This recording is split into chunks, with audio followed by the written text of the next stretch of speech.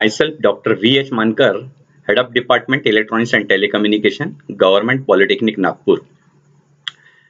Today I will take the topic Phase Lock Loop, PLL. The learning outcome of this topic is, after completing this topic, students will be able to describe working of operating principle, block diagram of phase lock loop, state the applications of PLL. So let us see the phase lock loop. It was first developed in 1930. Since then, it is used in communication system of different types, particularly in satellite communication system. Before the invention of IC PLL, systems were very complex and costly. Now PLL ICs are fabricated at a very low cost. Many applications such as FM demodulator, stereo demodulators, tone detectors, frequency synthesizers, etc. Now let us see the block diagram of phase lock loop. Phase lock loop essentially consists of a closed loop system which has different parts such as phase detector, low pass filter, error amplifier, and voltage controlled oscillator. This VCO is a very important part of this PLL. The VCO is a free running multivibrator which operates at a set frequency FO called free running frequency. This frequency is determined by an external timing capacitor and external resistor which are connected to this VCO that determines the free running frequency. So depending on the values of R and C, the free running frequency of a VCO is decided. And when some VC voltage is applied to VCO, this frequency, free running frequency, will be shifted either to the positive side or to the negative side, and there will be change in the free running frequency, and that's why this is known as voltage controlled oscillator. So its oscillation depends on the voltage, this control voltage which is applied. So depending on the magnitude and its polarity, we can say there will be a shift in the free running frequency. Now let's say some input signal Vs is applied to the phase detector with a certain set frequency Fs.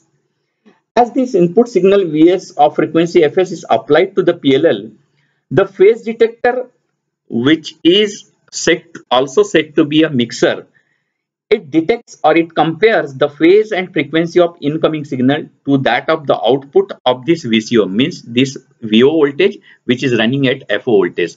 So essentially the phase detector will compare this Vs with VO which is having a frequency of Fs and FO.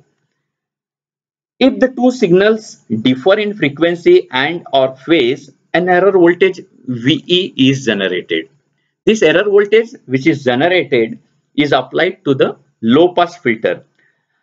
You can say the phase detector is basically a multiplier and produces two frequencies, that is sum and difference frequency, that is Fs plus minus FO.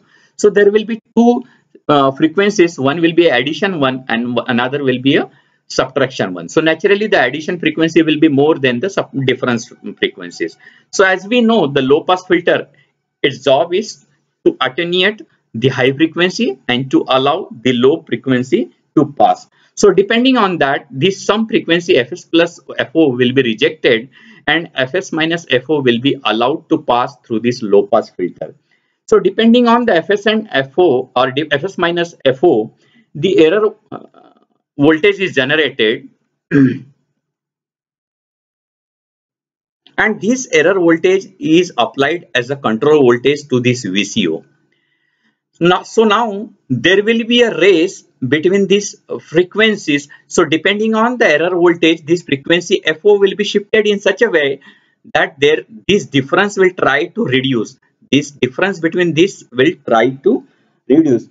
So we can say once this action starts, we say the signal is in the capture range. The VCO continues to change the frequency till the output frequency is exactly same as the input signal frequency.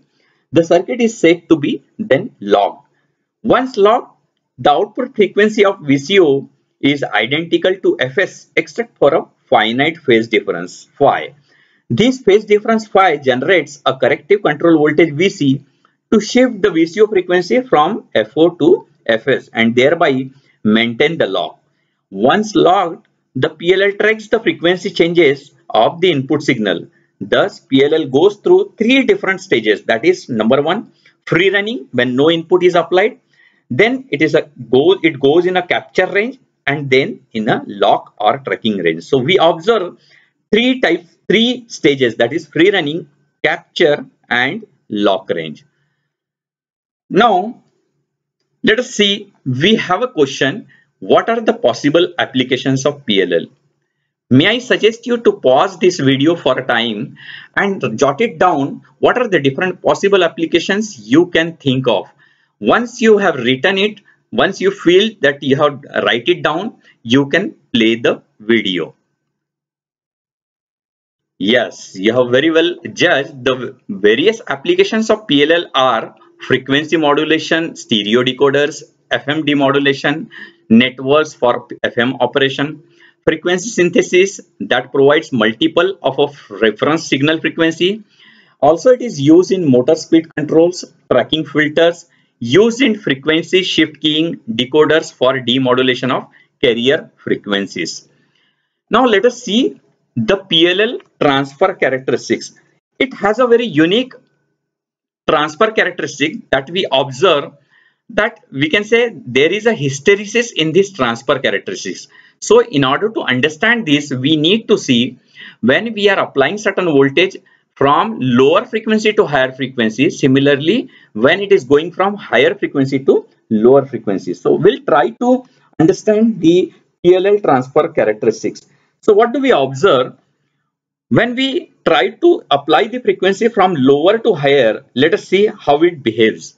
So what do we see? This arrow shows us that when the frequency is applied from lower to higher, we say before capturing a range, this VCO will run at a free running frequency. As it is running at a free running frequency, no error voltage is generated. Once it comes in a capture range, it just shoots out to the negative side, and at certain frequency FO, the error voltage is generated. As soon as the error voltage is generated, the control voltage will try to change the frequency of a free running VCO so that it will try to reduce the difference between input signal and the free running frequency, and thereby this error voltage will now try to reduce. At this frequency, you can say the input frequency and the free running frequency are same. Suppose again there is increase in frequency, now positive error voltage is generated. This is going to happen till it reaches certain frequency F2, after which the PLL comes out of the lock, or we can say it comes out of the lock at certain frequency, and now the VCO runs at a free running frequency, and that's why there is no error voltage. So this is what the phenomena we are observing when we are going from lower frequency towards a higher frequency. Now let us assume we are decreasing the frequency, means from higher frequency to lower frequency. So when we are decreasing from a higher frequency to a lower frequency in this arrow direction, it will not respond. The PLL will not respond till certain frequency F3. At certain frequency F3, when it comes in a capture range, there is a shoot in the error voltage, and this error voltage generated will produce the control voltage, and which will change the frequency of oscillation in such a way that the frequency and phase difference between input and VCO will try to reduce. Thereby the error voltage is now decreasing. As we increase the frequency, the error voltage is reducing and reducing. At this FO frequency, both the frequencies are same, means totally the PLL is locked and both the frequencies are same. Again, if we are decreasing the frequency, now the error voltage will change its polarity and it will go towards a negative, and thereby this error voltage will try to make the control voltage in such a way that this free running frequency will be shifted and again till it reaches a certain frequency F4, at which the PLL comes out of the lock and automatically the VCO will run at a free running frequency.